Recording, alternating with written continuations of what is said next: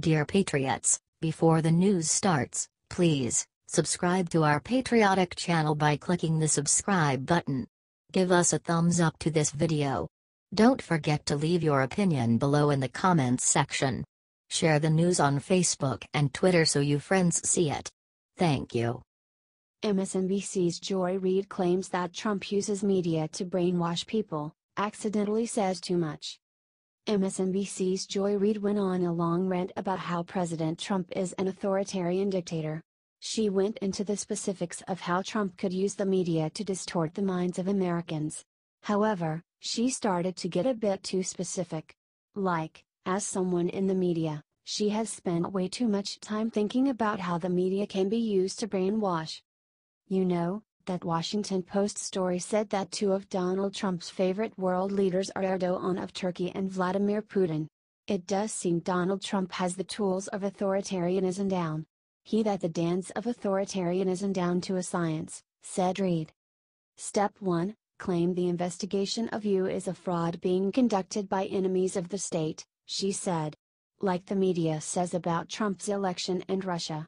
Step 2, get your state-run media, your affinity media to echo that into your base and whip them up into a frenzy against those investigating you, she said.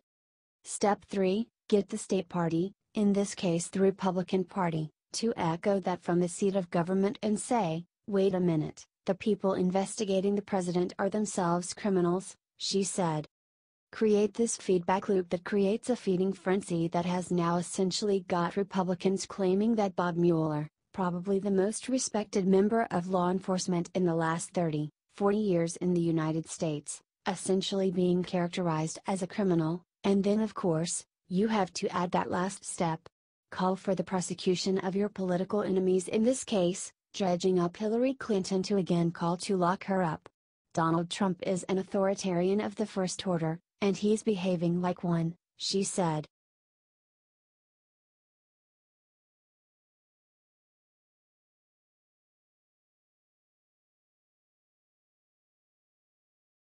Scarborough accuses Fox News of fomenting a constitutional crisis after hearing Jesse Watters say one word. MSNBC's Joe Scarborough completely freaked out on air after hearing a Fox News segment with Jesse Watters. The investigation into Donald Trump's campaign has been crooked from the jump, said Watters. But the scary part is we may now have proof the investigation was weaponized to destroy his presidency for partisan political purposes and to disenfranchise millions of American voters. Now, if that's true, we have a coup on our hands in America, said Watters. The suggestion of a possible coup was way too much for Scarborough. Although he didn't say anything when Whoopi Goldberg suggested that Trump firing Comey was a zoop. Does this feel like a coup to anybody? It feels like a coup, said Goldberg. Who's running Fox News, by the way? Asked Scarborough. You see what some of those people are saying. I have stayed away from criticizing Fox News for years, for a lot of different reasons. But you see the irresponsibility, especially this weekend. Fox News, let me say this, they are fomenting a constitutional crisis by suggesting to people watching Fox News in Middle America, that somebody is attempting a coup against our government, said Scarborough. Let us be very clear. That was set up by Donald Trump's own administration, his own Justice Department, his own Attorney General, his own Deputy Attorney General. This is called the rule of law. This wasn't the deep state.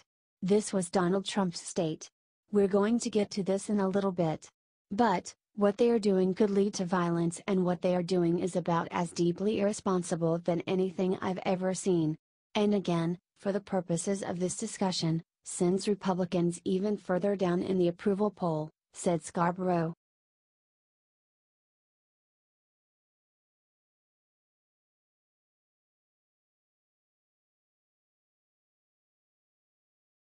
Centrism is as vile as right-wing conservatism. College attacks all people who are liberal extremists. There has been a lot of hatred back and forth because of extremist politics. It seems nice when someone can see both sides of an issue and be centrist. But according to a student-written paper at Chapman University, being a centrist is as bad as having white privilege. In a political environment that receives criticism for polarization, it has become almost honorable to self-describe as a moderate or a centrist. While there is value in recognizing opposing viewpoints and reaching compromises, the Republican Party has become too conservative for this to be possible, writes Matthew Joy. This has created a situation in which liberals who follow the moderate, compromising path, as opposed to holding steadfast progressive values, quietly benefit from the struggles of countless Americans, he writes. Centrism is as vile as right-wing conservatism, but it contains the additional atrocity of having no social consequences for holding views that leave fellow Americans at a disadvantage. This creates a type of privilege, he writes. Centrist ideas must only garner electoral support when they are the final option standing between the public and a conservative disaster, and even then must be met with reluctance. Just as progressives denounce white privilege, it is time to denounce centrist privilege, he writes.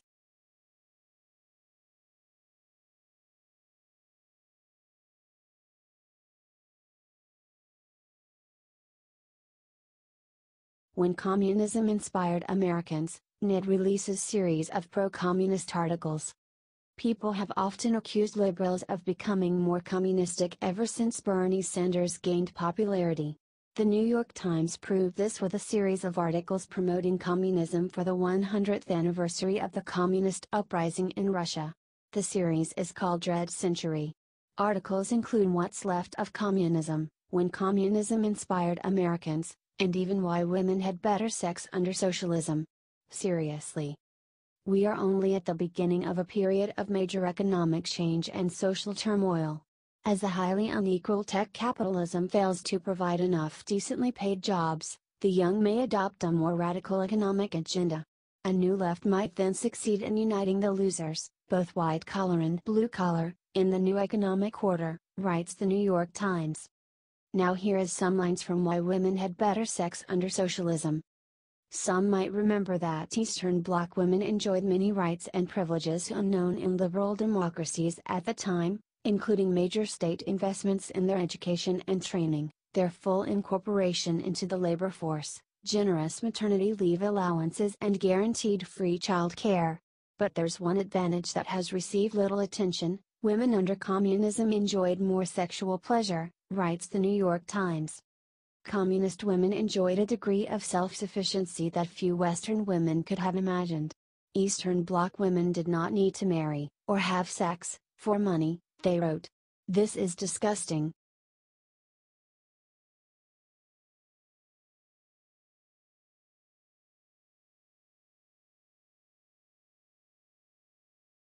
Black on black violence. See Ben Carson crush Maxine Waters. Maxine Waters faced off against Ben Carson. She tried to claim that President Trump does not care about the people of Puerto Rico. Carson put her in her place. I had intended to start to talk about the housing crisis that we have. But since the president was busy tweeting this morning and you referred to HUD's role in dealing with the hurricane disasters and what you and the administration are doing, this morning Trump threatened to abandon Puerto Rico recovery efforts, asked Waters. President Trump served notice Thursday that he might pull back federal relief workers from Puerto Rico, effectively threatening to abandon the U.S. territory amid a staggering humanitarian crisis in the aftermath of Hurricane Maria. So you talked about what you, HUD, is doing in cooperation with, I guess, the administration. Do you agree with the president? Asked Waters. Carson responded to her accusations and distortions with class. I certainly agree that Puerto Rico is a very important territory. The people from Puerto Rico have contributed greatly to the culture of America, said Carson. I have no intention of abandoning Puerto Rico, they are a very important part of who we are, responded Carson. Waters tried to make it sound like he was disagreeing with the president. I think that our job is to make sure that we take care of the disaster that has occurred, said Carson.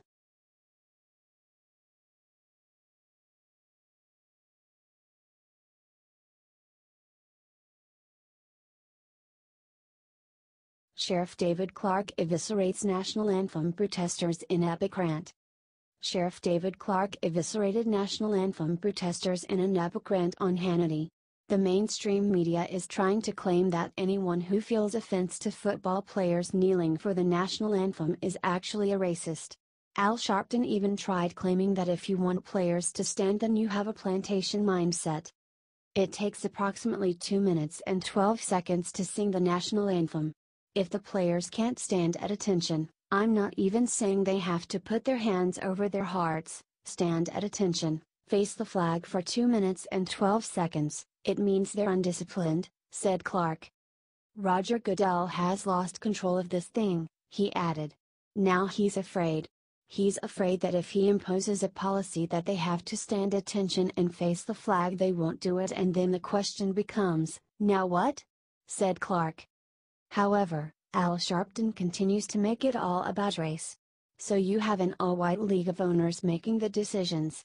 Now, you put that with the fact that Jerry Jones takes a knee one day in the name of unity, but says I'm going to bench you if you take a knee.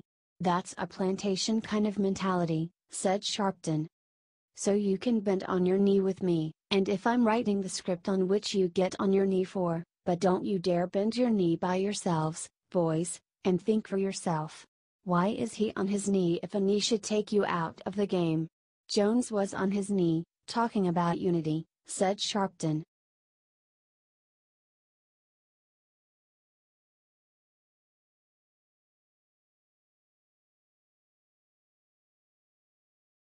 Former CIA director makes shocking confession about what he did for Hillary Clinton. Michael Morell, head of the CIA during the Obama administration, made headlines when he decided to endorse Hillary Clinton during the election. However, now he is admitting that he didn't think through the implications of what he did. But I was so deeply concerned about what a Trump presidency might look like from a national security perspective, and believed that there was such a gap between Secretary Clinton and Donald Trump with regard to how well they would protect the country, that I thought it extremely important to come out and say that, said Morell. But I don't think I fully thought through the implications, said Morell. So, let's put ourselves here in Donald Trump's shoes. So, what does he see? Right? He sees a former director of CIA and a former director of NSA, Mike Hayden, who I have the greatest respect for, criticizing him and his policies. Right? And he could rightfully have said, what's going on with these intelligence guys? Right? Said Morell. And then he sees a former acting director and deputy director of CIA criticizing him and endorsing his opponent. And then he gets his first intelligence briefing, after becoming the Republican nominee, and within 24 to 48 hours, there are leaks out of that are critical of him and his then National Security Advisor, Mike Flynn, he said.